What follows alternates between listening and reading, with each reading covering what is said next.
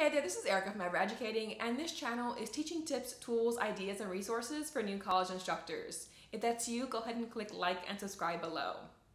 Today's video isn't sponsored, but I did have Genially reach out and see like, hey, do you think this would be of interest to share with your audience? And they offered me the pro version to check it out. The free version is amazing. You don't need the pro if you want to keep it to the free.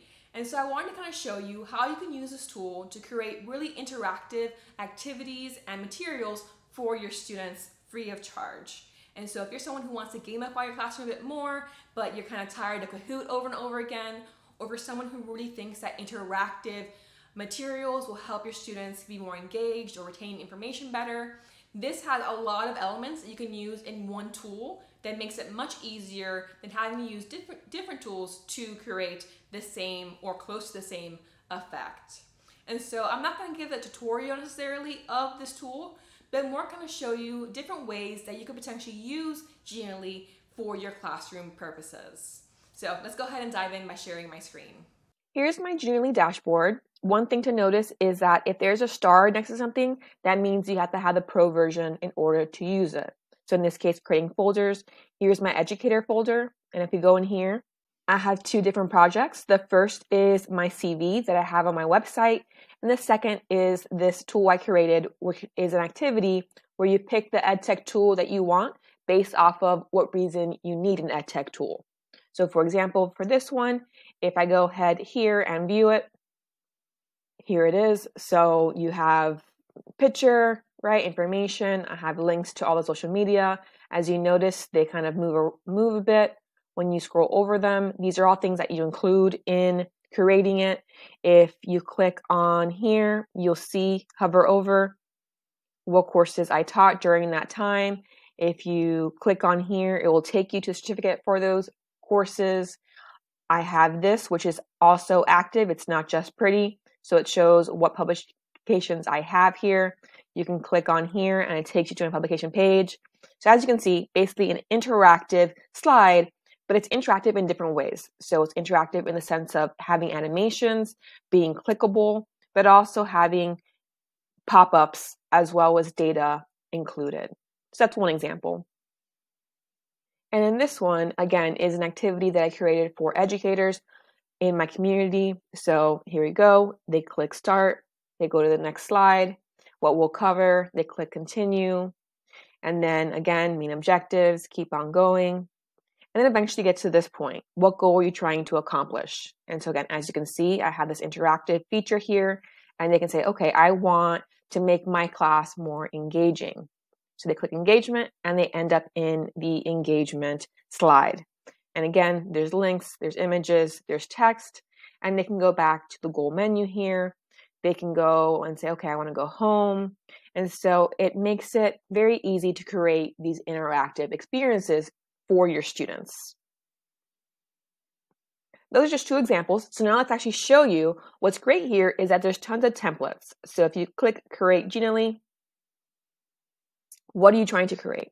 A presentation, infographic, some kind of game, a guide, video presentation, and so on and so forth.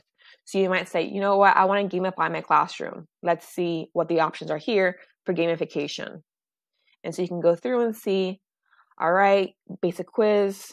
Oh, no, a bit boring for me. Keep going down. Maybe you like this kind of background. So that might be a quiz style that appeals to you. Maybe you want to have a chalkboard element. So you can just kind of go down and see, okay, what design seems to appeal to you, right? And so let's say you want to go ahead and do the arcade quiz has a star here. So now we're getting into ones that you have to have the pro account for. If it doesn't have a star, then it is available for the free version. So let's do the animated sketch quiz. So you click on here. And it will show you a preview of those slides in this particular template. So that's what the first page looks like. And you can say, okay, well, here we have select a palette. Maybe you want to change it to this palette or this one or that one. So which one works best for you? And if you click the arrow there, that's going to be the next slide that you see. Okay, and then if I say right here, okay, it's going to go to this slide. Yes, this seems like a really good interactive quiz. I'm going to go ahead and use this template. Now here's a page where you actually do the editing of your presentation or your game or whatever the case may be. So you see all the slides here on the left, like you usually would in Google Slides or, PowerPoint. And you can say, okay, now I'm going to start entering into it and changing up, obviously, the text to match what quiz I am creating.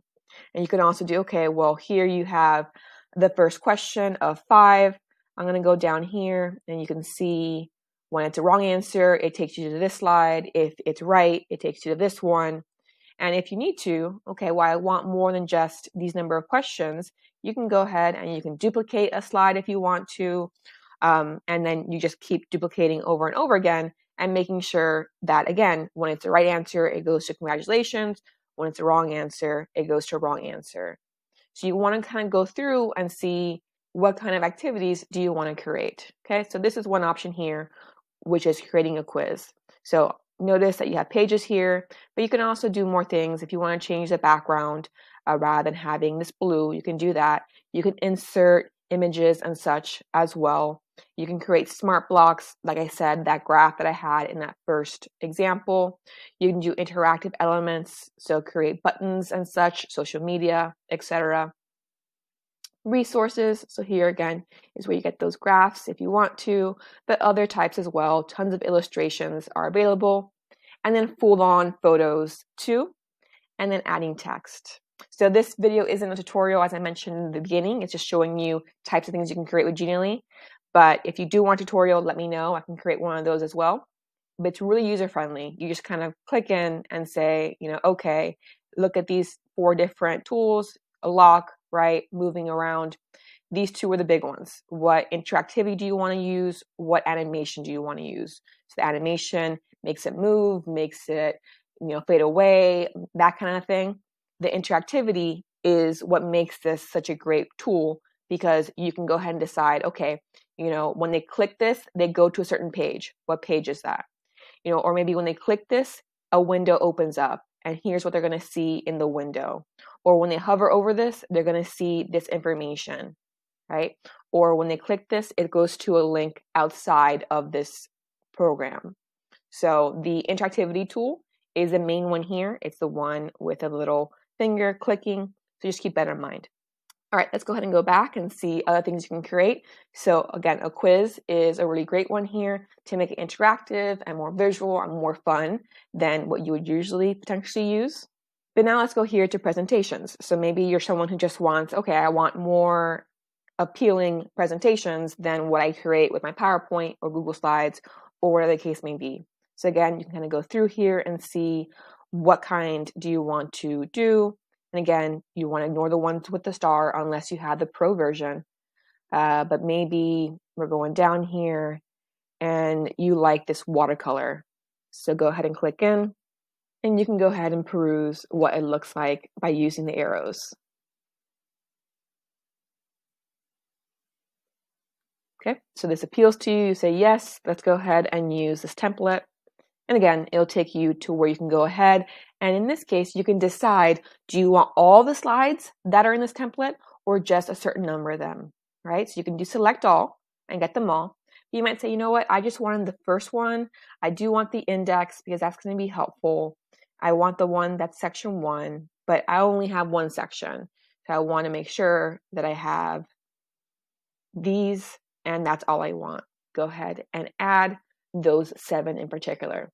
Something I recommend when using these templates is go ahead on top here and preview the slides so you know like where's your animation, where's the interactivity already set. So in this case, all right, we're on the first page here, you go to the next one, okay, and here it'll say, okay, you click this, and now you know, all right, all of these have interaction with them. If I go here, okay, none, go here, none. Go here. Oh, there's more here too. All these are interactivity. So when you're editing it, you make sure that you get rid of the interactivity that you don't want and you add in your information where you do want to keep that interaction. Also notice on the bottom here is my logo, and this is because I have the pro version. If you do not, then the Genially logo will go there instead. So you want to make sure when you're designing your slides or your games or whatever that you leave this space empty because the logo will appear there. And I believe you can choose if it's at the bottom or at the top, depending on your preference. But just keep in mind, there is a logo. And so you want to make sure you don't design that portion of the slide. Something you probably use often as an educator nowadays is a video presentation. So I recommend looking at those templates as well and seeing which one might appeal to you. Again, if you go through, find one that the color scheme seems to match what interests you. And so maybe this one. Click on it.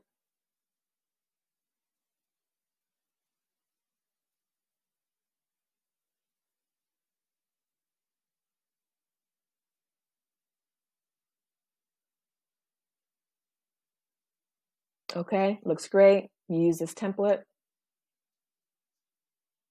Okay, and which ones do you want here? Do you want all the slides or not? In this case, just select all, and we're gonna go ahead and add it to our project. And so now you edit all of these again, and your video is matching what you're teaching rather than what's on here. Another interesting one I want to point out is the interactive image. So if you go in here, you can actually use these images that are already created. So for example, if you're teaching a dance class, here's dancer in motion. And so what it does is it actually has, when you click on here, you see information that pops up. Here's something that you can play. Okay. And then you go down here and there's music. You go over here and you see information as well. So making an image that's interactive, you can use these ones here. You can share them, right? You don't edit them, you share them. Or you can create your own. And it does have a tutorial on how to do that, but you basically just add in your image and then you add different points of interaction on top of it. So something really interesting if you teach, especially like a science or something, where you might want to have the bones in the body or the elements of an atom or a cell or whatever the case may be. In a similar vein, there's also the infographics. So if you're someone who wants to just use the ones that are here, for example, the periodic table, and you might just change up certain elements of it, not the actual elements, but the colors, for example, or where the key is, or whatever the case may be. But this can be really great for different types of classes. So it has different topics here, as you can see, science, sports, physics, and so on. So you might have, okay, here's a timeline, obviously. I'm going to go ahead and go in here and decide on my palette to get a color scheme that you prefer. So here's one, but maybe you want this one or that one. So let's go ahead and use this one here, use a template. And again, you just change the different text into what matches your topic. And what's really great here is with all these dots, you can go ahead and make them, again, interactive. And you can have either words pop up when they hover, or you might have, hey, here's a whole lesson from that date. You might have, okay, here's a link to a website for more information, etc. It's already really customized for you. All you need to do is put in the specific information for each dot. You don't have to start and create a timeline from scratch. Not so much for teaching, but just for your own professional development, I do recommend looking at the More one as well. Because in this case, this is where I found that CV style that I used for my website. So if you're someone who's looking to create a portfolio or a CV or whatever the case may be, you can go ahead and look through here and see which one appeals to you. And on the left here, you also see those same categories. So if you want to move between them here instead, that's obviously possible. I haven't done the guide one yet, so we can go in here quickly. And so really, there is just so much on this particular website. And again, the big thing is that you can really make some fascinating interactive activities, presentations for your students that can really grab their attention because of how it is functioning. So again, if you want a tutorial, let me know. This is just more of an overview of what you can find inside. There is the free option, which is fantastic. You can also go to the pro account. It is pretty inexpensive. So let's go ahead and if we go, so you can see here if you're a company, or if you're in education. So we'll go to education here. You can do free and you have a lot, right? Unlimited creations, right? Unlimited views, free templates and resources, but it's also pretty inexpensive if you do it by month or by year. If you have any questions, let me know, and like this video if you found it helpful.